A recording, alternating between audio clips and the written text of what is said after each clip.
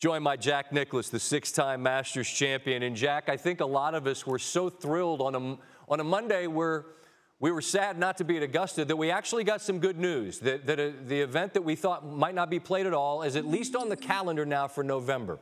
I just am curious, first of all, your reaction to the fact that it's on the schedule for now and hopefully we'll be there in November. What'd you think? Well, I didn't think it would happen. I just didn't think that, first of all, that Augusta would play in November. Mm-hmm. Secondly, the golf course is going to be overseeded. And usually in the fall, the overseed is very long, and it is hard to get a good crisp lie. I think they could probably handle that part. They could probably overseed a little bit earlier and get it crisp. But, you know, that overseed is what's going to carry them through to the Masters the next April. And I don't think they'll have much problem with the greens in November. I think the greens will be fine. And I'm delighted. When I talked to Fred Ridley, and Fred called me about it, and he said, I don't know whether we're ever going to be able to get it done or not. And I said, well, Fred, I think it's going to be very difficult. Plus the fact you have quite a few other tournaments that are going to just have to sort of slip aside that would have been playing that week.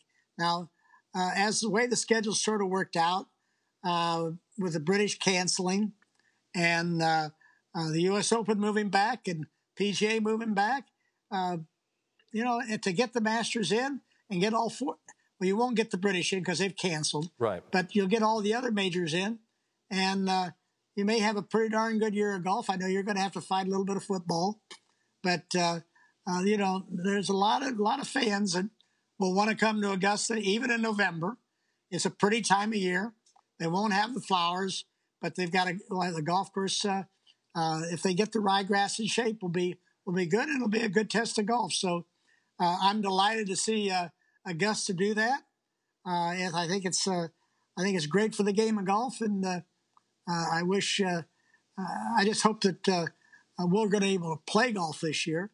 I hope we get this pandemic over, and you know, I think that hopefully we're starting on the right side of the curve, and it's been horrible. I know Barb and I, we haven't left this house for 3 weeks, and so we just sort of holed up here, and we haven't seen our kids. We haven't seen anybody. I'm sure there's many more people have seen exactly the same thing and have been in the same situation. But it's important, and it's really needs to be. We need to be smart about what we're doing right now, and make sure that we come out of this as healthy as we can possibly be. Couldn't agree more. And, you know, you and Barb hunker down until the coast is clear. And I imagine come November, you got a sweater that'll work for that first tee shot if there's a little chill in the air, right? I think we can find one, Scott. I have a feeling not a problem. I'm certain that you'll find the perfect shade, Jack. Stay well until then. Thanks so much for taking the time. We look forward to seeing you in November in Augusta, okay? Okay, my friend. Appreciate it.